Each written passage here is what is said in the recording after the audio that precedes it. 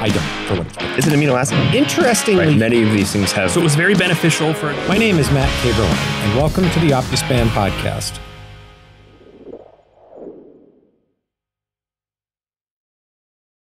Hey everyone, welcome to the OptiSpan podcast, coming to you live one more time from the 2024 American Aging Association annual meeting.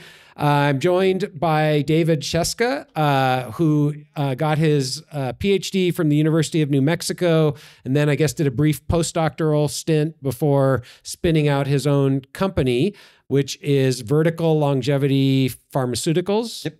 And so David's going to tell us about what they've been working on.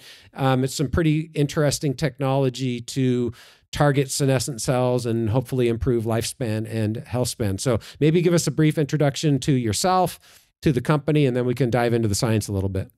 Okay. So starting with me, I guess my professional career started in the Army, which is probably untypical for most people, but I was a PsyOps specialist. And so I got to see this really terrible health disparity around the world where the rich would have access to healthcare and the poor did not. And so you can imagine the difference in their lives because of that. And so that really got my blood boiling. I wanted to figure out if I could do something about it. So I got out, came back here, found out very fast that it's largely a political issue. So, I mean, I would have to be like A4LI or some huge organization. So that wouldn't work. So then I got into biotech because I still want to help people. And then found out that the movers and the shakers have PhDs. So I had to go get the PhD. So where did you do your undergraduate degree at? It was in California State University, San Marcos. Okay. Fantastic program there. I can't say enough good things about it. It's amazing. And then how'd you end up at University of New Mexico? You know, I was looking for aging researchers. I honestly applied to 60 different institutions for my PhD. And Mark McCormick, he was at UNM. And so I applied there specifically for him. Out of everywhere that I applied, that's the only place I got in. And Wow. I don't know if I should say that. Doesn't matter. Yeah, so he was just starting at that point, though. So he was still trying to get grants. And so he said, you know, Dave, honestly, I can't fund you. I'm really glad that you're here, but I can't fund you. So went into the lab of an environmental toxicologist, which is, we merged the idea like Tuck Finch, like Tuck Finch with environment and aging, and largely in wildfires. Yeah. Interesting. And so then your postdoc, where'd you go for your postdoc?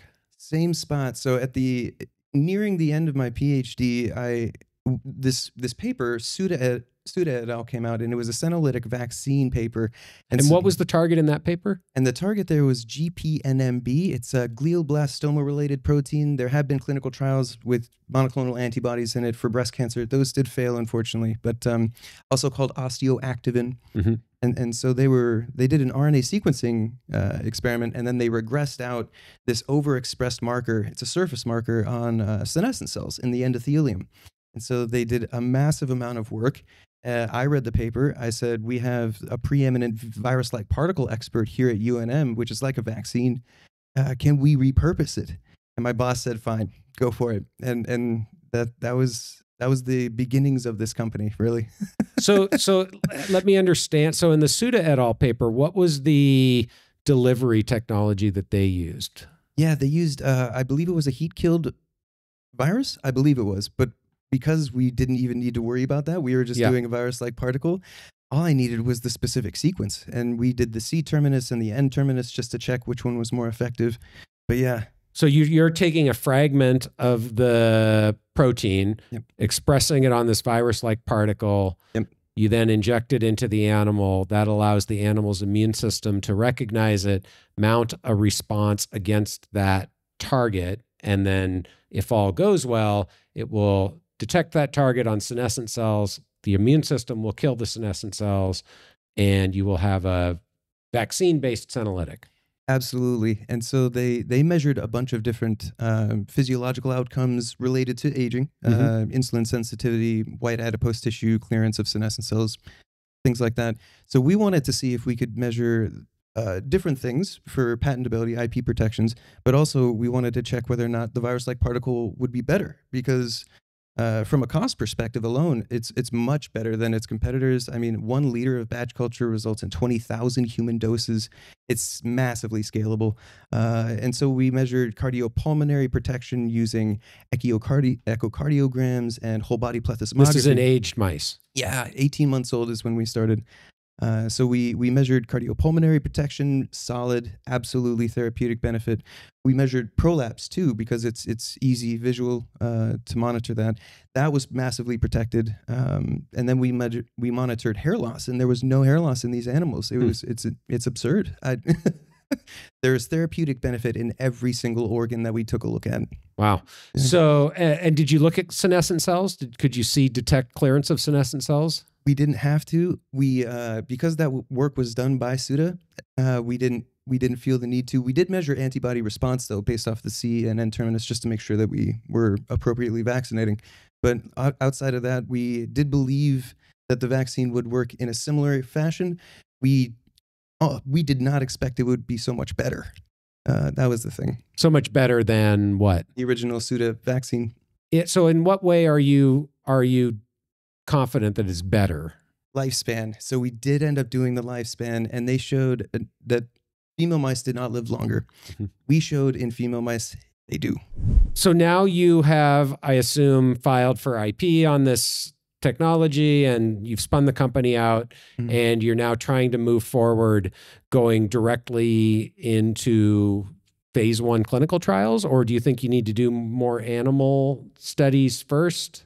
Yeah, exactly. So right now I'm trying to build out a board of expert advisors, because we need to do good laboratory practice GLP tox studies.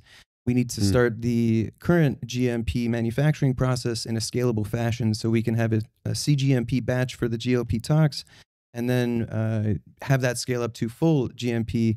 We're going to have talks with the FDA as soon as possible. I mean, there's a pre-IND meeting. Okay, so you need to do this. You need to do the safety studies first. Exactly. And then you get.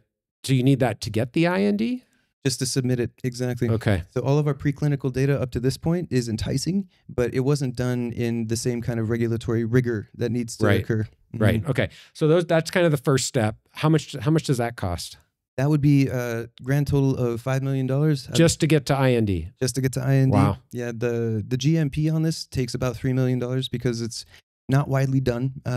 Most people are looking at other versions of vaccines. And so to find this. So do you have a feel for why it's not widely done? If it has all of these, advantages, why aren't more people using it? That's a really good question. So there might have been some early fizzles. So when the investor space, if there's a huge fervor around a technology and then people start to lose money on it, there's an immediate drop. Yeah, sure.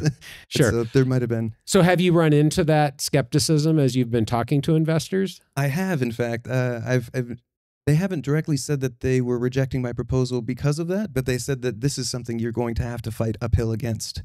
Yeah. Okay. So let's just put that aside. The technology, let's say you can get everything to work with the technology. You get it through IND. No reason to think that there's going to be any tox, given that you've already had it in mice and they're aged mice, and probably that should be fine. Then the next step is to do phase 1 clinical trials in humans. And I think you said that the peptide that you're presenting is conserved between mice and people. It is. So in principle, you don't have to change the sequence of the target that you're injecting. So you could go right to phase 1, and then if all goes well, move through the typical clinical trial process. Exactly. And there's a little bit of baking in that we can do for the phase 1. So it won't be an efficacy trial because phase 1's not efficacy, but there are a couple of markers that we can add in just to see, okay, is it worth pursuing phase 2? Yeah. So, now you said the mice didn't lose hair. Do you have any reason to think that it would cause regrowth of hair? Oh, that would be fantastic. I would love to check that. Maybe shave one of the mice during the GLP study. Yeah. Maybe. I don't know how much. I mean, I'm sure people have done this. If you take an old mouse, they're going to lose their hair. If you shave them, maybe they don't grow back, and you could actually have some sort of quantitative regrowth assay. I mean, I don't know whether that would work based on the senescence model, but it's interesting. I mean, the thing here is, you know, if it really is clearing senescent cells, you have a whole bunch of endpoints that you can potentially go after. Yep. And so what are the endpoints that you're thinking about if you get to the point where you're ready to do a clinical trial, you know, powered for efficacy? What are the endpoints you're thinking like might be the endpoints you go after? Oh, yeah, right. So after doing the ICOR program, which is you have to interview a ton of people in a rapid succession. So doctors, key opinion leaders, patients, that kind of thing. I've come away with two main indications that we could target, and it depends the audience. So like with aging VCs and angels, they tend to have a higher risk profile. Mm-hmm. So they're looking for a moonshot, and so they're looking for the atherosclerosis route because they believe that this could be the first true cure for atherosclerosis. And so they want to see that moonshot have a likelihood of going. But when you go to people outside of it, the risk profile is not necessarily as high. So they want to see something that's cash efficient to market. And so a lot of those types of investors are leaning more towards the prolapse. I'm relatively agnostic on which way we go, to be honest with you. I want to see this in the hands of people. Yeah. Well, and I mean, I think, you know, oftentimes it pays to be pragmatic when you're thinking about how you get the FDA approval. So, mm-hmm. right, how much is it going to cost to do the efficacy clinical trial? How long does the trial take? What endpoint gives you the best shot on goal for success, right? Mm-hmm. So, I mean, these are all things that, you know, people with far more experience than I have in that world can advise you on. But I think that's, you know, the goal is to get the approval. And then, as you know, at least in principle, it can be prescribed off label. Right. As you can gather additional data to show that it works not just for prolapse, but also for atherosclerosis and also for dementia. You know, mm-hmm. and the things we would expect you might be able to see benefits for with a truly effective senolytic or senescent cell immune therapy. So, and it's crazy because these endothelial cells, they're sending the SASP directly into the circulation. So basically every organ that touches blood could have a therapeutic benefit. We could talk about chronic kidney disease. Right. I mean, basically, yeah. What about no, I guess because it's an immune formulation, it's not going to work as a topical. Because I was thinking there's another, it might be easier path to approval, but you obviously have to engage the immune system to do the clearance. So, so what would this look like, you know, in terms of if you got approval, how often would people need this therapy? And, you know, what would that look like? Or what does it look like in the mice? Yeah, so far we've done a 3-dose series once every 3 months. So it would be a continual booster. And that's to get full immune response. Exactly. Yeah. So it ramps up slowly. And so you need this 3-dose series, which is largely safe. It's increased the safety profile anyway of the vaccine itself.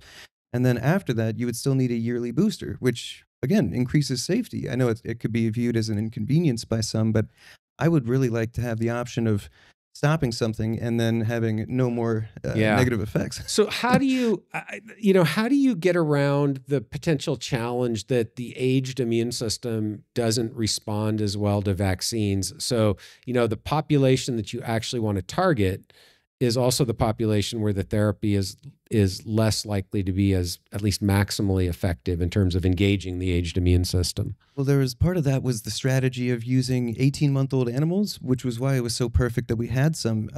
If it works in 65, what would be considered in a human year, 65 years old roughly, then it will work at a younger age too. So we started at a relatively old time point. I would like to see this where people, as soon as they're at risk for atherosclerosis, around 35, just start taking it. Yeah. It's the only thing that could be on the market that's disease modifying. Statins aren't, PCSK9 inhibitors aren't disease modifying. This would be disease modifying. Yeah. What would be, if there were to be side effects, what would be the side effects that you would worry about in an FDA clinical trial? Yeah, that would be, we would have to definitely take a look at that. We do know where the osteoactivin is located outside of senescent cells, so we would want to take a look at each of those specific niches to make sure that there's nothing going wrong, that this is as safe as possible. Because we don't want to, one of the things that happened with like fen-phen, right? It was originally seen as safe, and then they have the thousands of cohorts follow on for time, and it turns out it was actually terrible. So we don't want to have that happen. We want to make sure that we're doing it right the first time. Yeah, I'm trying to think also, you know, with senescent cells, there isn't a lot so far in like what is the function of senescent cells from a positive perspective. Like, why do we have senescent cells? The one area that people point to is wound healing. And so you might be worried that if you had an immune mediated clearance of senescent cells that's too active, that might impair wound healing. Although I'm a little bit less concerned about that, because we know in the young state, our immune system is pretty effective at clearing senescent cells. So it's not like it happens overnight where the immune system immediately comes in and kills the senescent cells. So you probably wouldn't be so worried about defects in wound healing.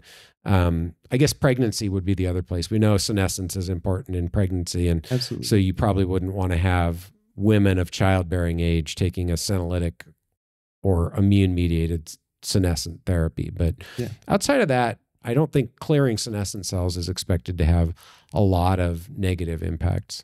So far as I can tell, the same. Yeah. And I would, if I was pregnant, which I can't be, luckily enough, but if I could, I wouldn't want to take an investigative drug either. Sure. No, I'm thinking even down the road, like after you get it approved, like what might we not be anticipating at this point? Yeah, absolutely.